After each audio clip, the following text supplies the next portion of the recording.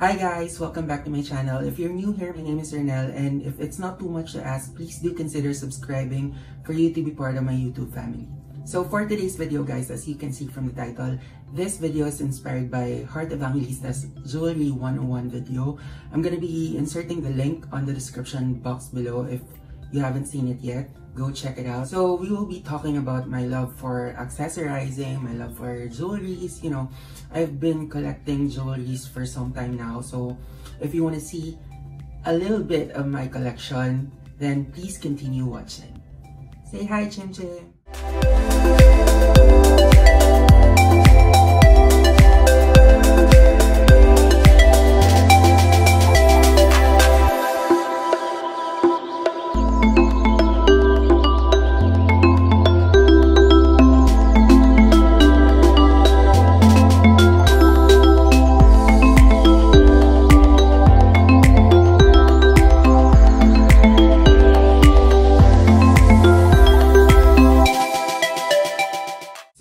Started when I was young, like as early as 6 years old.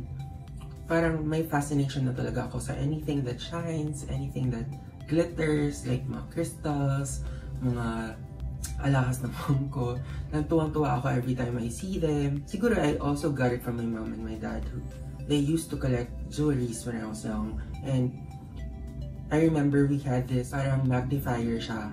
It's a gadget. Parang it detects if your diamond or your gemstones are real, parang ganon. I used to play with it, I remember. Tapos, I started buying yung mga uso lang noon, like the fur ball, parang fur ball na ring, yung mga pinauso ni Julina before. Here guys, so ganito yung itsura niya. Pero metal dito, na adjustable, and it looks like this. Ganon. Ganon uso before, like if nakaganito ka, na in ka. So, let's talk about earrings first. Before, hindi talaga ako nag-wear ng earrings kasi nga wala akong pierce. Like, it was only when I turned 30 na nagpa-piercing ako. And, simula nun, nahilig na ako sa mga earrings. Yung favorite ko na earrings is a diamond earring. I'm gonna show it to you. This one. Parang heart lang siya, parang sacred heart, parang ganun yung design niya. I use this pag mga parang formal na events, pero I don't wanna look super gold, like gold na gold ka lahat. Kasi, I don't know, iba-iba lang preference. Most of my friends, ayaw nila sa white gold kasi napagkakamalang silver, pero I don't mind. I like white gold. Basta alam mo naman sa sarili mo na gold yan eh, na totoo yan. Okay na yan. Diba? It's so nice. Kikita niyo ba? Tapos, if not this one naman, like, tatanggalin ko lang yung isa kasi hahaba video natin pag sinuot ko lahat. Like, on a daily basis, like, pang everyday. Yung mas maliit, yung gusto ko, this one. Nagpo-focus ba? This is just a 14 karat gold. Tapos, yung stone niya is only zirconia. If you don't know guys, ang diamond, maraming substitute. Like, there are lots of cheaper options for you. Like, if you can't afford the real one, this is your option. It's a cubic zirconia. Oh, it's not focusing. Yeah, there. This is the cheapest substitute for diamonds. We also have Swarovski crystals, this one. As you can see, wala masyadong difference. Look. I don't know, siguro pag microscope na talaga yung gamitin natin or that magnifier that I'm telling you earlier, siguro dun natin talaga madidistinguish kung ano ba talaga yung difference nila with diamonds. Pero the only thing that's sure is, yung diamond talaga is very durable. Like kahit ibato-bato mo pa yan. Talagang, especially the natural diamonds. Kasi ang diamonds, may lab-grown din yun, may man-made. And there's also another substitute for diamond na mas mahal. It's called moissanite. I don't have a moissanite gemstone here. May ano rin siya, may lab-grown and may natural. Yung natural kasi it's very rare. Kaya most of the moissanite na available sa jewelry shops are man-made or lab-grown. And because we're talking about earrings, guys, I got a package here from Lovisa. I don't know if I am pronouncing it correctly. That's the spelling. It's Lovisa. I'm gonna be inserting the website. Baka may magustuhan kayo, you can order it online. Yung pinakamalapit na store nila is from Singapore. This is from Singapore. And they sent me, I believe these are earrings. I saw a nice pair of studs. Here, look at this. The crystals are from Swarovski and made of 925 sterling silver. Oh, totoong silver sila. I like this. Comes with this size as well. Oh, this one's peach. I also like this. Ito naman hindi siya Swarovski. It says diamond simulants. I think this is parang zirconia din. Cubic zirconia. Oh, I like this color. It's like midnight blue. And the last one, rose gold plated na sterling silver, tapos cubic zirconia ang stone niya. Looks like this. So ayan na guys, suot ko na yung pink na Swarovski earrings. I prefer Swarovski over zirconia kasi mas maganda yung sheen niya, mas maganda yung tingkad niya.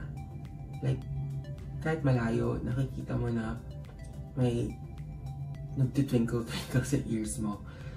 Tapos ito, kahit hawak-hawakan mo yung bato, it will remain, you know, shiny. Unlike with zirconia na parang pag hinawak-hawakan mo siya, parang nagbe-blur na siya. Parang kailangan mo na siyang i-white scag. But if you have the means, if you have the money, I tell you, you invest on real diamonds, like diamond earrings, kahit hindi masyadong mataas yung karat. Yeah. And if you have the money when buying jewelries or diamonds, remember the 3 C's. That's color, carat, and cut. Naka-base kasi doon or nakadepende yung price niya. Kasi syempre, mas maganda yung carat and cut and color, mas mahal talaga yun. Pero nonetheless, kahit yung pinakamura, okay lang. Kasi kahit mababa lang yung grams niya or yung carat, basta totoo, tataas at tataas yung value niya. So let's now go to rings. Sa lahat ng type of jewelries, ring talagang pinaka-favorite ko. Kasi sabi ko nga kanina, diba, bata pa lang ako, I used to buy rings. So I have a few rings here na papakita ko sa inyo, pero hindi naman lahat. Kasi hahaba tong video na to. Siguro yung mga favorite ko lang, favorite kong sinusuot. So first one is this one. This is a diamond ring. Natural diamond siya sa dito and sa baba. Tapos sa gitna ay parang colorless sapphire. This is white gold. My mom gave this to me. Ayan siya. Pinapartner ko siya sa diamond earrings na pinakita ko kanina, not this one. The first one. And for my next favorite is this one. Ako nag-design ito. Para siyang watch. Kasi may bilog dyan. Tapos, wala. Simple lang. It has 7 stones. 7 stones siya kasi 7 ang member ng BTS. Charot. This is very special because this is the wedding ring of my mom and my dad. This one's my dad's ring. Yung partner naman nito, nasa sister ko. So, since malaki to dito, malaki siya dyan sa ring finger ko because I'm only 6.5 to 7. Sinusuot ko siya dito sa gitna. There. Dyan ko siya sinusuot. It also has some small diamonds. I don't know if you can see it. And guys, like Heart Evangelista, I agree with her kasi ginagawa ko rin na you can mix low-end with high-end. Like, I can mix this real gold, real diamonds with Swarovski and with high-quality gold-plated stainless steels or silvers. Like this one. This is one of my favorite. Parang fashion lang. Like, this is not real gold. This is only gold-plated na stainless gold. Pero when buying stainless gold, make sure na it has this code na 316L. With silver naman, that should have 925 sterling silver. And this one has real Swarovski stones. This is from Guess pala. You can see the brand. There. Okay tong pang-mix sa mga totoong gold kasi hindi mo makahalata na hindi siya totoong gold. Right? Ayan o, diba? Okay siyang tingnan. Tapos if you have a smaller ring pa, like this one, sing-sing ko to nung bata pa ako, elementary. I don't know, this is only size 4 or 5. So, I wear it that way. Diba? It's so nice. Wait. Tapos kung may very thin pa ako na ring, which wala dito, nasa isang bag, nalagay ko sa gitna. Yan. Nasa pag-style lang yan. Kasi diba, I don't know if sa inyo, joke rin na pag madami kang suot, sinasabi, si ganito ka ba? Si ganyan ka ba? Yung mga known na tao na parang nagsusuot ng sabay-sabay na ang daming jewelry. So, parang naging joke na yun dito sa town namin. Pero, I don't mind. As long as pera mo yun or binili mo yun, diba? Walang makakapigil sa'yo. Gamitin mo. Diba? And you have to style it lang, diba? Or to make it look stylish. Last favorite is this one. This one's a silver lang, 925 silver siya. I got this from Thailand, sa Bangkok. We went to a parang jewelry factory. Ayun. Tapos, these are real sapphire. Blue sapphire. Kasi yun yata yung birthstone ko. Tapos, parang naka-curve lang siya. Look, I like the style. Parang pa-S. This one's so nice for everyday use. Parang pag maghuhugas ka or pag maglilinis ka ng bahay, diba? At least there's something sparkling pa rin sa katawan mo. So, let's now move with necklace. Necklace talaga, hindi ako mahilig sa necklace because parang dati nag-allergy ako. Parang, basta my skin sa neck part is very sensitive. So, kailangan talaga totoo, tapos nalinis ng mabuti. And by the way guys, just like card, yung way ng pag-clean ka rin ng jewelries is dishwashing, like dishwashing soap and yung sponge. After washing it with a dishwashing soap, susok ko lang siya sa hot water. And then, tanggalin mo, banlawan, then wipe it with a soft cloth para minimal lang yung hairlines niya na gasgas. Yun lang. So, moving on with necklaces. I have here one of my favorite necklace. Like, I had this since I was a kid. May nakalagay lang na designer dragon since I was born near the dragon sa Chinese lunar calendar. And gusto ko siya kasi it's very simple. Although nalalakihan ako sa ano niya, this one, sa pendant. Palitan natin because I'm gonna be layering it with another necklace. So yeah guys, I changed it with a smaller pendant. Ito, parang key lang siya in my heart. So there you have it guys. Ayan na siya. Nakikita niyo ba? Tapos, I'm gonna be layering it with this one. This one's given to me by my mom. Nakuha pa niya to sa mom niya, like my lola. Like, it's very nice, it's very elegant. So, there you have it guys. Diba? It's so nice to layer it with a thin one, tapos yung isa naman is medyo makapal. Just to make it look balanced. Diba? So guys, because I'm wearing a gold ring, a gold necklace, I'm gonna change my earrings. I forgot to show you this. This is also one of my current favorite earrings. This one. I don't know if nakikita nyo. It's letter V because I love V, BTS. No, I'm just kidding. Next up is, kulang na lang, is bracelet. Yeah. Aside from rings, second favorite ko din ang bracelets. I have a couple of bracelets here na favorite kong isuot everyday. Pinaka favorite ko ngayon is yung recent purchase ko. Here it is guys, look at this baby. It's a two-tone bracelet. May white gold and saka yellow gold. Parang it's like champagne gold. This one's Italy gold. And believe it or not, nabili ko lang to sa local pawn shop. And parang nasa ano lang siya, parang nasa 8,000 pesos. Tapos 5.5 grams na siya. And may less pa. Basta this is super stale. And guys, I don't mix white gold with gold. Like, for example, if I'm wearing all gold, kailangan lahat gold, walang white gold. Kasi, I don't know, for me lang na, that's just my preference. Tapos, pag may ano naman, like, I only mix them if I have something na two-tone, like this one. This is a two-tone bracelet, so I can wear a white gold here and another gold bracelet. I'm gonna show you how I mix, you know, my bracelets, like paano ko ginagawa yung mga arm party ko. That's how we call it before, arm party. So I have here a white gold bangle na may diamonds sa taas. Tapos I'm gonna mix it with this one. Uunahin ko siya dito kasi mas thinner siya. Gitna dapat yung two-tone.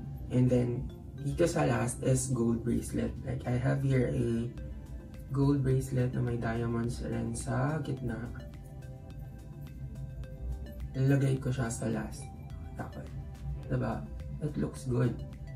Kasi yung gitna niya, two-tone. Diba? Ang pangit kasi kung gold tong dalawa tapos this one's white gold. This one's a mix of both golds tapos, diba? Yeah. Para sa akin lang, diba? It looks nicer that way. If I'm wearing a watch naman, tapos gusto ko rin ng may white gold and may yellow gold, syempre yung susuot kong watch is two-tone rin, like this one. I have here a Marc Jacob watch na two-tone. So, lalagay ko lang siya sa gitna. Diba? Looks nice. Tapos I don't mind wearing a gold ring kasi yung crystals naman niya ay color white. So, okay lang. So, aside from watch, minimix ko pa is stones. So, kung hindi nyo matatanong, I also collect stones or gemstones or mga crystals, whatever you wanna call it. This one's just a black crystal from Humura. This one's a black pearl, which I got siguro in Rustans. Tapos, this one's naman a rose quartz. That is a giant Buddha sa, I don't know if I'm saying it right, Ngong Ping, basta doon. It was kind of pricey, but I don't mind kasi sabi niya, good for the health, good for, you know, financial keme, and diba? It looks good. Oh guys, I forgot to show you. Look at this. Alin dyan ang totoong diamond, alin dyan ang totoong gold. Guess muna kayo before I reveal. Well, this one's not real. This is also from Guess. It is all Swarovski crystals. Tapos, 316L na gold-plated. And this one's naman real natural diamond with 21 or 22K na Saudi. Yeah. Diba? Parang wala masyadong difference. Just the color of the gold. This one's more on the champagne side. This one's naman yellow talaga siya. But I also mixed this one with the real ones. Kasi it looks good, oh. So, diba? Doesn't look badoy. Looks good. If I'm wearing naman a silver na watch, syempre white gold lang yung susuotin ko. Kasi ang pangat talaga pag i-mix mo yung silver na watch sa gold accessories or gold jewelries. I have here one of my favorite watch. This is from Rado. This is a vintage Rado. Like, mas matanda pa to sa akin. Like, I got this from my dad. Look at that. Diba? It's so nice. I mix it with white gold. I'm gonna remove this two-tone. So, there you go. Ayan na siya.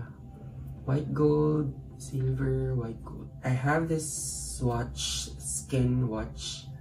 This one's my favorite. May diamonds rin siya sa loob. I don't know if you can see it. Parang ayan. That explains why medyo pricey tong watch na to. But ano, matagal na to sa akin. Like, I had this for quite some time now. Like, parang nabili ko to 2016. And hindi ko pa yung pinalitan ng battery, ng straw. I mix this one with a thinner bracelet, like this one. This one's 18K na gold. Sometimes, if I feel a little bit extra, parang if I'm gonna attend an event, biglaan, tas ayokong mag-watch ng mabigat or malaki, nagsusuot na lang ako na mas may weight na bracelet. Like this one. This one's Saudi gold rin yata. So that's basically it. And just a tip or a reminder before we end this video, if you have the money, make sure to invest it with good quality jewelries and diamonds. Kasi tataas yung resale value niya. And wear jewelries, guys, to express, not to impress other people. Kasi it will show if your intention is to impress lang. So thank you for watching. I hope you learned something new today. Please don't forget to like, comment, and subscribe. Thank you for watching. Bye. God bless us all.